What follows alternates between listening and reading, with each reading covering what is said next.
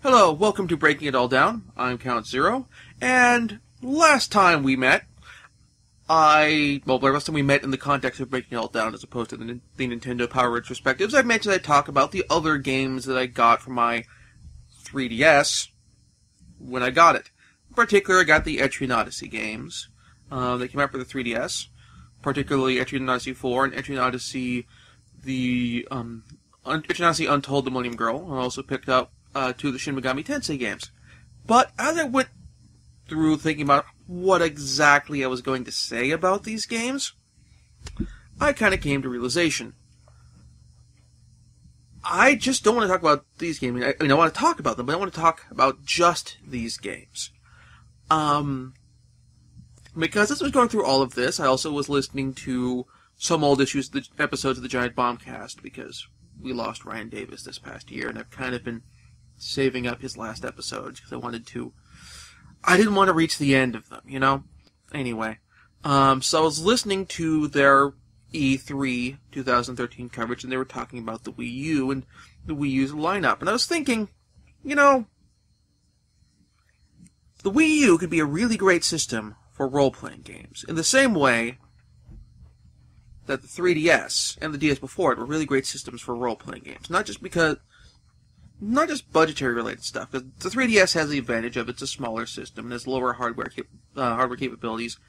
So, when all's said and done, you can make games for less on the 3DS than you would take to make a game on, Xbox 360, as far as a full, big-budget, on-disc release, on the Xbox 360, on the PlayStation 3, that sort of thing.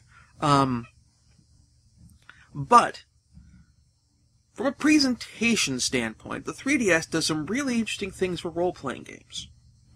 It kind of helps maintain a sense of immersion and makes it easier to manage information. One of the things with playing old role-playing games, and this is something I've observed just playing these titles in general for an article I'm working on for Hardcore Gaming 101, both current ones and previous ones, as well as for, just my own entertainment and for Nintendo Power retrospectives, is the certain degree of menu juggling that comes up in these games.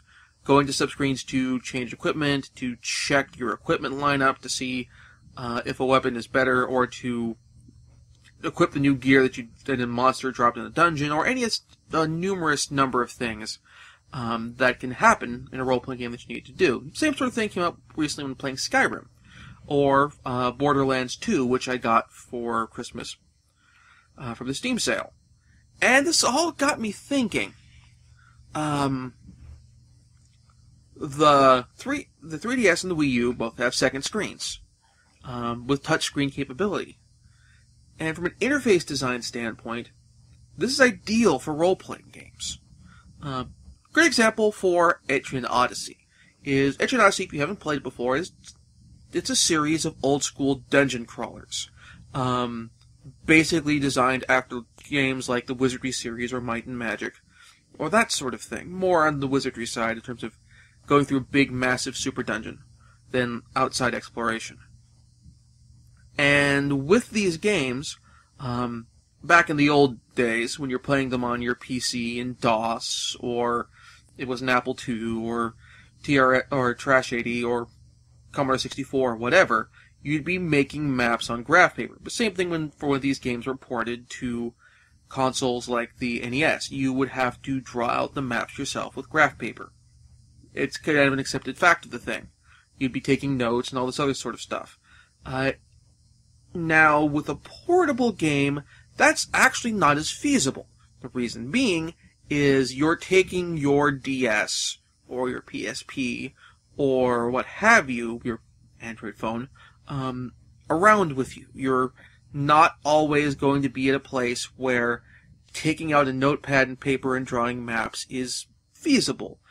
I mean, to put this in different perspective, okay, if you have graph paper near you, go and pick it up, and then kind of sketch a map on graph paper, all using only straight lines, sitting here at your desk. Pause the video and do this. Then, as for part of the thought experiment, go out somewhere and do that in a park, on a bus, somewhere, while holding your phone in one hand, or something else like that. It's tricky to do. Just the sheer logistics of having to kind of have your leg up and so you can stabilize the notepad while having the console, having your phone in one hand, and all this sort of thing. It's especially not feasible on the bus, particularly if there's lots of passengers, because the guy next to you is going to be kind of irritated with the fact that you're crossing your legs to stabilize your notepad and kicking him in the knee while you're trying to play your game. It's the logistics of the thing for a portable system. So, for Etching Odyssey, the brilliance of all of this is you still draw your map, just like you would have done back in the bad old days, or good old days, depending on your take on the whole thing. You're still drawing your map, but now it's a situation where you don't have to worry about, the logistics of it. Other games, like the Class of Heroes games, which I tried to kickstart, it failed, but I tried to kickstart, and I got... Kickstarter got enough demand that I got a physical copy of Class of Heroes 2 as well. But in any case, games like that, or the Wizardry release for the PS3 on PlayStation Network, the games have a map-making system in there. You're not drawing the map, it automatically draws the map as you explore the dungeon, but it does that. It's not the perfect option. My one complaint with that is, with Etching Odyssey, I don't have to walk through a hex to get an idea where that there's a wall there or to measure distance. Whereas with the OSG games, you have to go through every hex, even if it's clear, oh, there's a trap there, or it's a darkness hex, or what have you. But I digress. So, with the 3DS, it really works very well for doing the dungeon crawl style of gameplay in a fashion that is feasible for players new to the genre and old hands in this genre, because you have the map always with you. You don't have to worry about losing graph paper, and it's going to be generally fairly accurate. And that sort of thing. Even the Dark Spire, even though it doesn't mark your position on the map at all times, it automatically draws the map based on where you've been in the dungeon. You don't have to worry about messing up your map. It's great. I love it. So, this works great with the 3DS, and this led to me thinking, when the Wii U was first announced, are we going to see a Etrian Odyssey game for the Wii U? Because the Wii U has a second screen, just like the 3DS.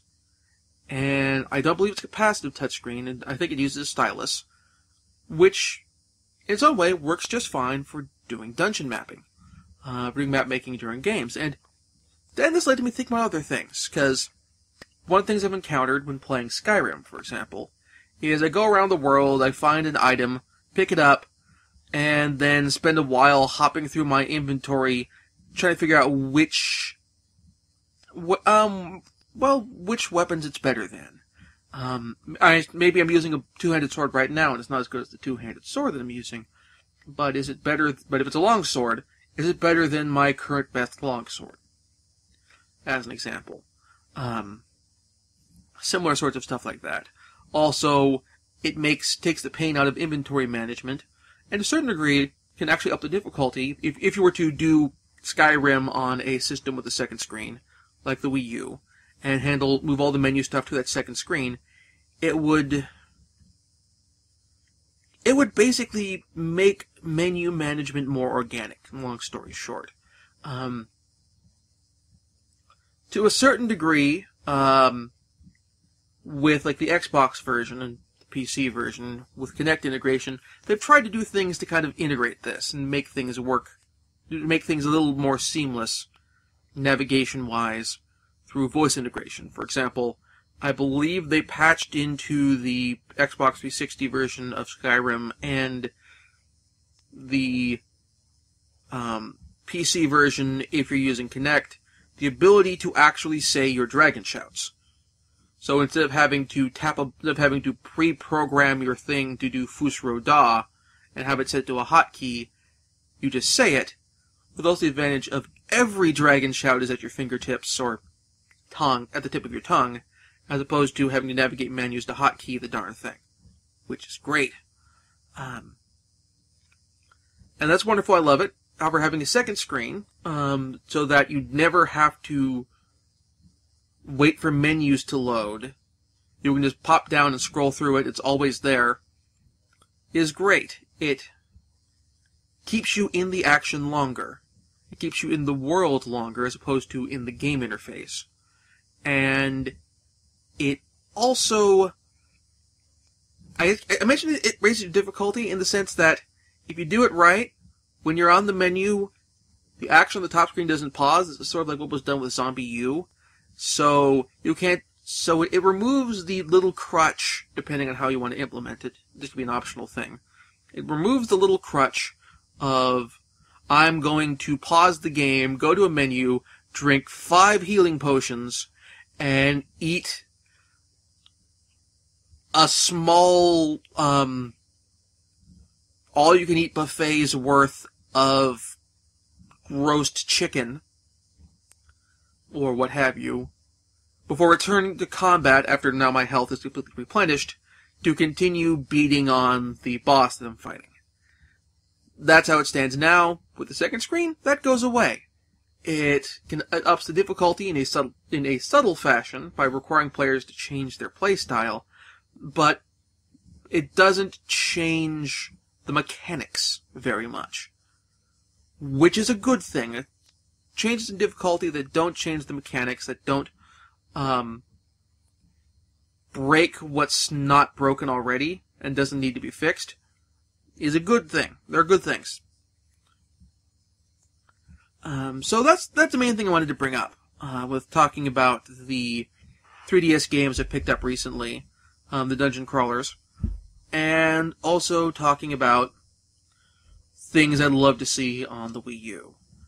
Brief thoughts on the games in question anyway, just so I can get that out there, since I can't really do screenshot reviews of 3DS games.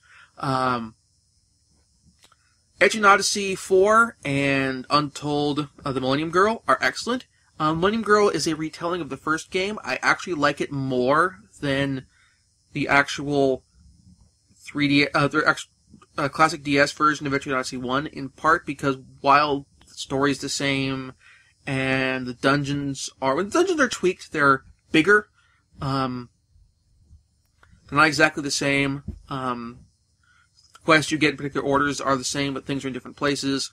But also probably the biggest change for the better, is, well, you see your skill tree. You see how the skills evolve for the various classes. All the character classes from the first game are still there.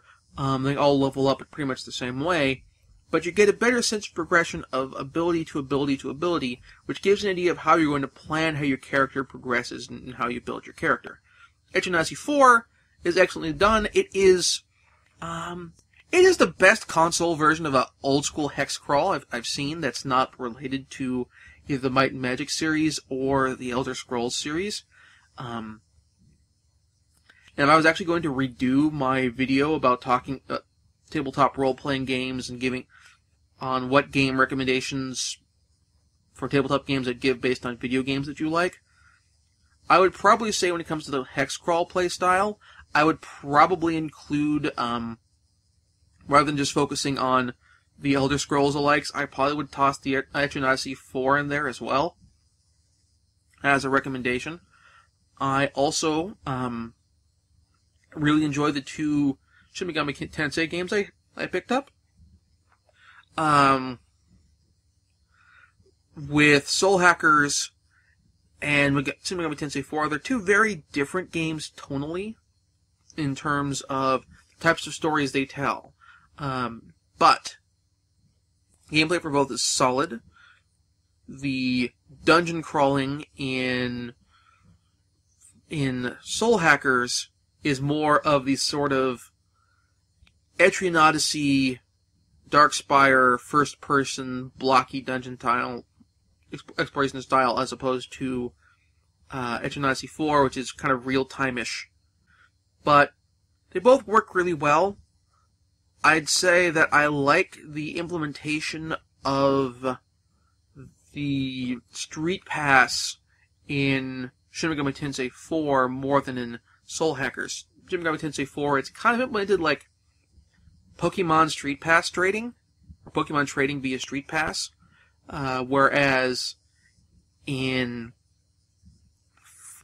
Soul Hackers, it's kind of you're leveling up a sort of in-game shop based on who you Street Pass with and that sort of thing.